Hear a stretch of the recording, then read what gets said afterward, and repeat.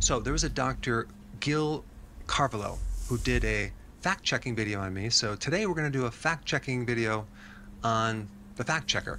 Hey, this is Joel. I'm going to be doing a fact-checking video on the fact-checker who's checking the fact-checker. It's actually more of a reaction.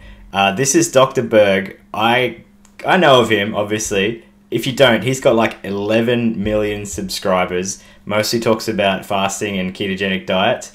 If you're one of those 11 million subscribers, which it just blows my mind, smash the like button below.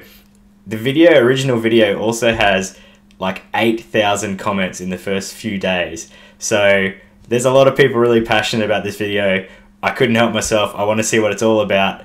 I'm really hoping it's like a really, really petty YouTube influencer slash doctor, trade-off. And it could even turn into a bit of like a wizard battle from Lord of the Rings. So I've got my popcorn. We're going to listen to what's going on. And then we'll see, does it get super petty? Do the knives come out? What's Dr. Berg got to say? So we got a ton of requests from a lot of you guys to comment on this video. Okay, so the first thing he says is there's a ton of you that requested to do a video on one of my videos.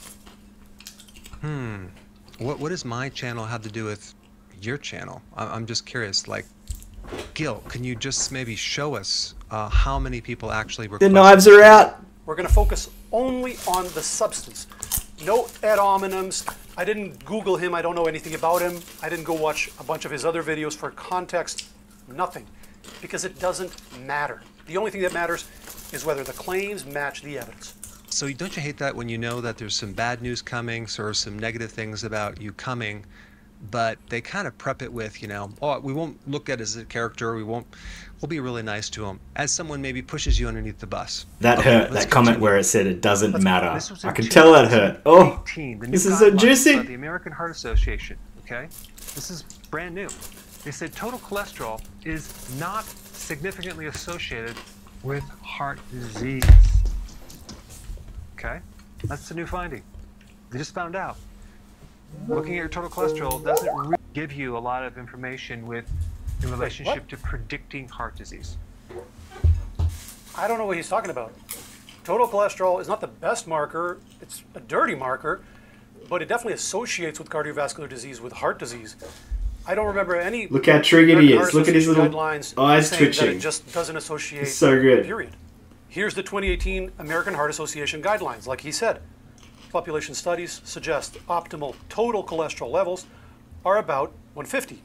Populations with cholesterol in this range manifest low rates of atherosclerotic cardiovascular disease. Nobody's saying it's the best marker, but this is the opposite of what he's saying. I've read these guidelines. There's nothing in there about total cholesterol not associating, period. Maybe he saw something else and misunderstood it. Is there anything in the description that he links as a reference? Okay, 2 links to journals. That's good. American Heart Association Journal. That's probably it. Let's click here. All right. Sweet. Wait, this is scientific advisory for dietary cholesterol. No way. So petty. Wizard battle. No way.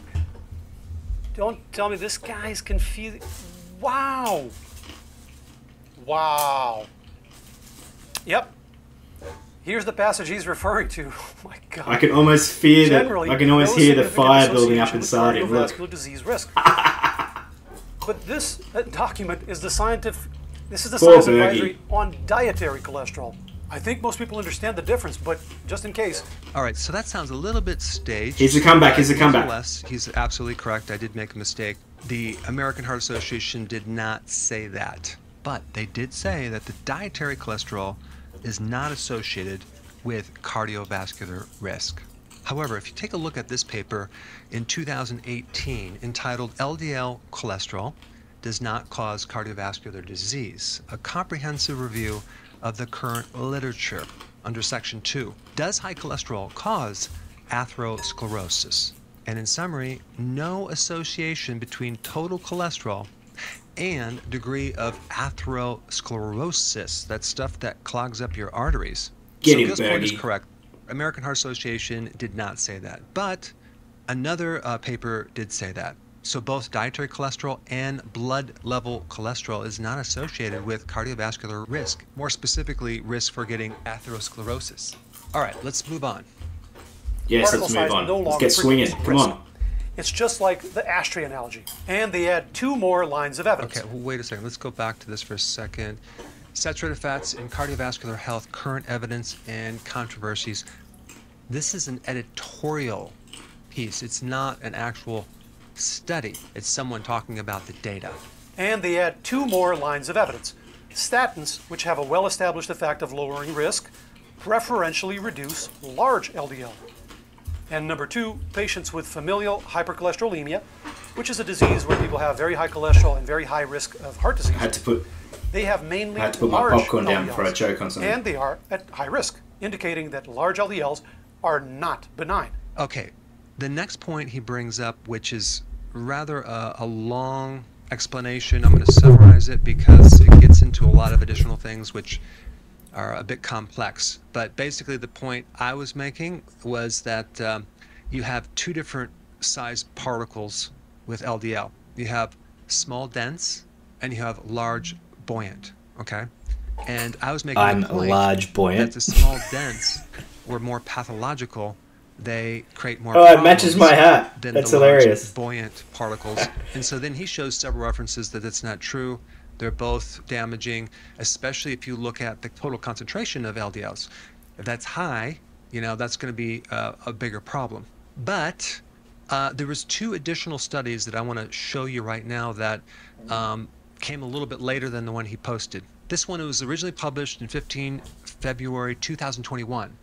Small dense, low density lipoprotein, that would be the small dense LDL, cholesterol is the most atherogenic lipoprotein parameter in the prospective Framingham offspring study. In the conclusion, it says our data indicate that small dense LDL is the most atherogenic lipoprotein parameter. And then there's one more study I want to show you, 2017, small dense, low density lipoprotein, that's LDL, as biomarker for atherosclerotic diseases. So this is the conclusion. The results of the recent study demonstrate that LDL fractions, talking about the low dense versus the large buoyant, okay, the 2 different particle sizes, have different atherogenicity. That means ability to affect the arteries. With the small dense LDL being more atherogenic than the large LDL subfractions. Small dense LDL is characterized by the enhanced ability to penetrate the arterial wall that makes it a potent source of cholesterol for the development of atherosclerotic plaque.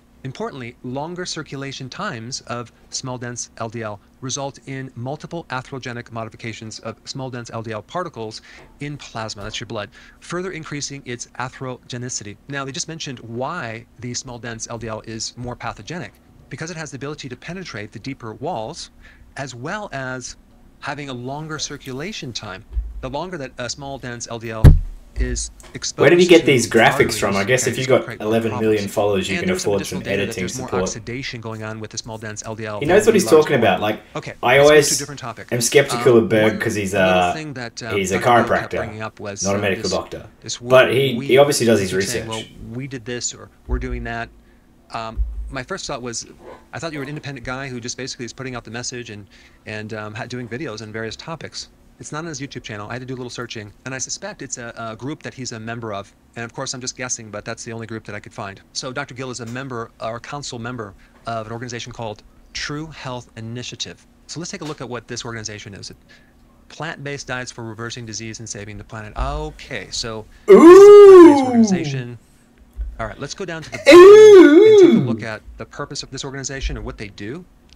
Okay, changing policy, changing minds, improving lives. It's They're a vegans. global coalition of world-renowned experts fighting fake facts and combating false doubts about creating a world free of preventable diseases using the time-honored evidence-based fundamentals of lifestyle as medicine. Okay, so the whole mission is to fight fake facts and combat false doubts. Okay, all right. So that must be the organization that he's talking about when we're talking about we.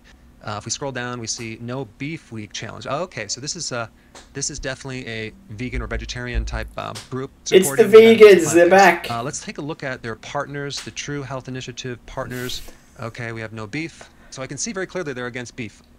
Now, if you look at how How many dare videos they? that I have on meat and beef, there's a lot. This is so good. I actually am pro-beef, right? I tell people to consume beef. Now I see why this fact-checking video was created. Dr. Gil also did one on Dr. Berg, who also has the same philosophy, because we're into a healthy version of the ketogenic diet. Okay, so now it's all making a lot more sense. So Dr. Gil, if you're watching, I just want to let you know I did participate in a study involving grass-fed beef, and from farmers all over the United States, and they submitted their beef into this study.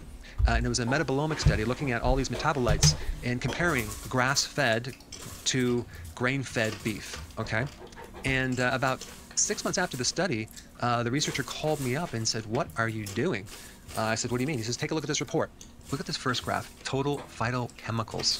Phyto stands for plants. Interesting. So you can clearly see the difference between the beef that I submitted for this research project as far as the amount of phytochemicals, plant-based chemicals in the beef. And this was compared to other farmers who had grass-fed and compared to grain-fed. So this was the total phytochemicals. Okay, if we scroll down, we'll take a look at a very specific phytochemical called hippurate, which is the major polyphenol. These typically are antioxidant, anti-inflammatory, and higher levels are associated with improved gut microbial diversity and a lowered risk for metabolic syndrome in humans. Here's another one that was significantly higher, which is an anti-inflammatory metabolite. Here's another one, antioxidant, anti-inflammatory. And take a look at the fatty acid profile. We're looking at the omega-6 to omega-3 ratios. So a lower omega-6 to 3 ratio is typically considered beneficial. Lower levels means a higher abundance of omega-3 fatty acids. Here's another interesting finding, vitamin B3, quite a bit more than the other groups. Here's one that's a bit lower than the others, advanced glycation end products, which is a major negative marker for health. Here's another one, homocysteine, much lower than the other groups, which is a beneficial thing. I feel like he's going into this detail, so I forget what the actual question was. People lump in processed meat with grass-fed, grass-finished beef, like they're the same thing. Just filming something. And of course, there's not a tremendous amount of research in the area of grass-fed, grass-finished, but that's coming using what's called metabolomic testing, so you can really see what's going on with these health markers. Because there is a difference in differentiating going to McDonald's versus getting a really healthy source of beef, which is filled with phytonutrients and a lot of other great things, including a lot of great bioavailable protein. So Dr. Gil, if you're watching, just want to let you know, there's a lot of positive things in beef that personally I feel very healthy when I consume it. But I can see that I'm a target for this organization for sure. All right, let's scroll down a little bit further on the True Health Initiative. We got Beyond Meat. All right, the truth about plant-based meats.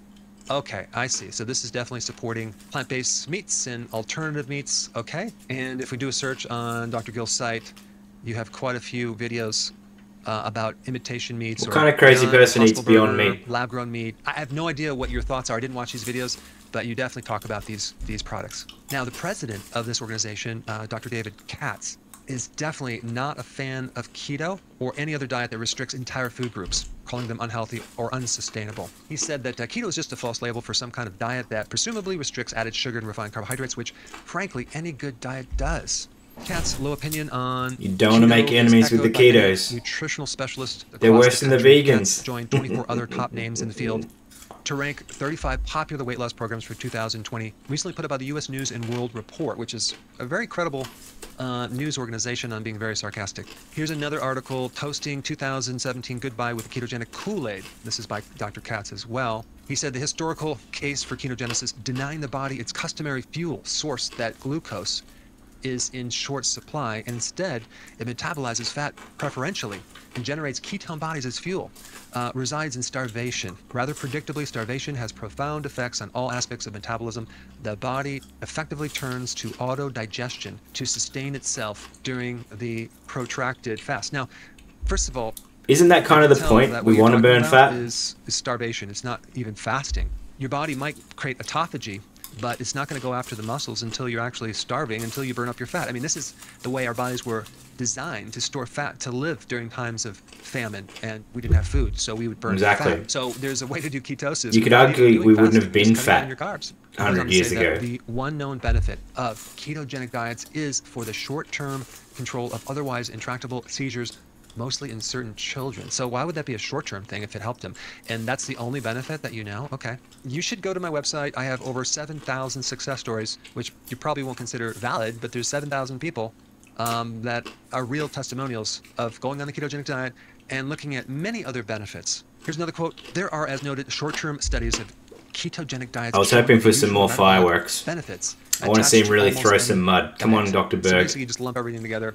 All right, whatever. But this next sentence is quite entertaining. But lest you think short-term improvements in these markers a good idea makes, consider these other interventions that do the same. A bout of cholera, a crack cocaine binge, the spread of cancer through one's body, or the advance of tuberculosis. My goodness. Many life-threatening diseases evoke autodigestion and cause weight, cholesterol, glucose, insulin, and blood pressure to fall. They are all emphatically ill-advised just the same. So he's comparing the ketogenic diet creating damage like you would if you smoked crack or had cancer or had TB. And the last thing I want to bring up, just one last quote. As I write this, the proposed guiding principles for healthy eating in Canada have just been released. They are eminently sensible, current, and evidence-based, so naturally they are under immediate attack, as was the comparably sensible 2015 report of the Dietary Guideline Advisory Committee here in the U.S. before its ink was dry. All right, so definitely he's talking about how there was some attack on this Dietary Guideline Advisory Committee. Well, if you take a look at this website called the usrighttoknow.org, nearly half of the Dietary Guidelines Advisory Committee have conflicts of interest. This is why it's attacked. So I'm not sure about Dr. Gil, but I definitely know Dr. Katz doesn't like keto. Now, for me, what this whole video sort of highlights is that there's a lot of information out there, and sometimes us laymen don't know who to believe.